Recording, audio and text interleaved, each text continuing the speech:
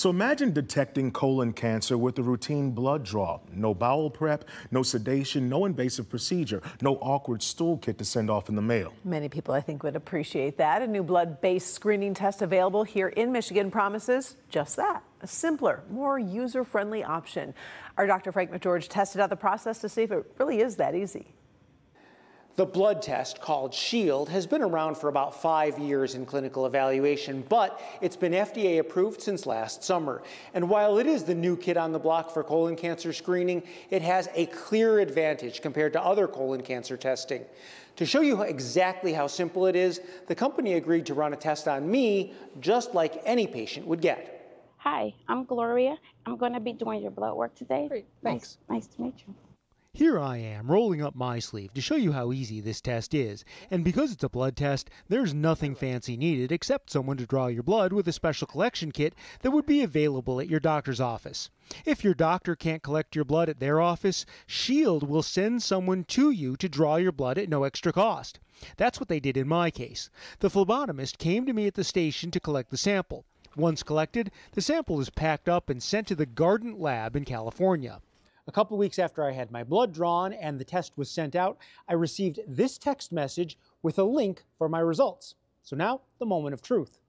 After following a secure link and entering some basic information to verify your identity, View result.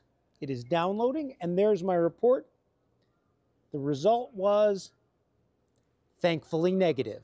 these results are sent at the same time to your physician, so if you have any questions about your results or you need follow-up, they're also immediately aware. Dr. Sam Asgharian is Vice President of Clinical Development at Gardent, the company behind the SHIELD test. This is a physician-ordered test. So you have to have that conversation with your doctor, your PCP, a specialist, the doctor that you see regularly, and then they order the test. The test is then just a simple blood draw done wherever blood is drawn. We get the kit and we provide the results. This is a blood test looking for colon cancer. What is it exactly measuring in the blood that identifies the potential for colon cancer?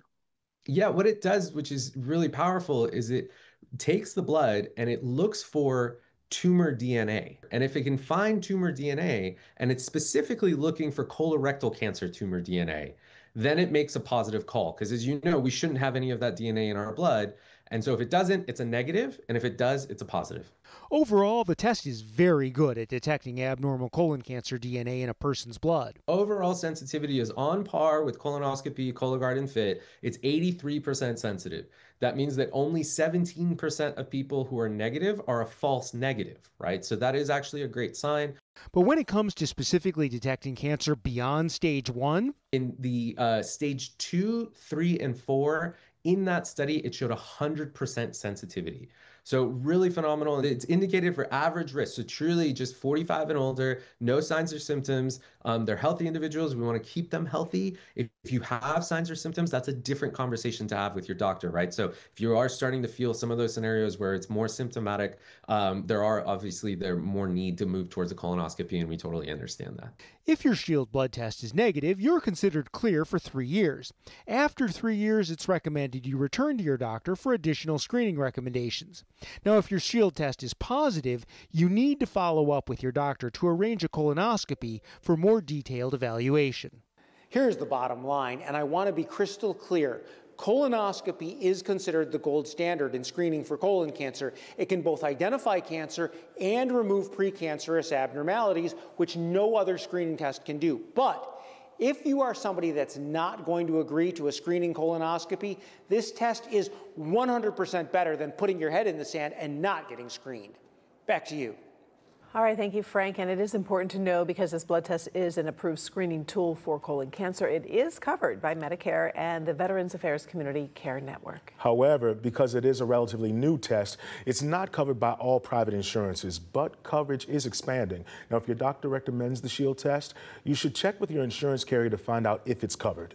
And if you do want to talk to your doctor about this test, we did post a fact sheet, also a brochure on clickondetroit.com. The QR code will take you directly to the story with all those materials to make that conversation a little easier to get started. You can also watch Dr. McGeorge's video explaining how the Cologuard stool test works if you are perhaps considering that option.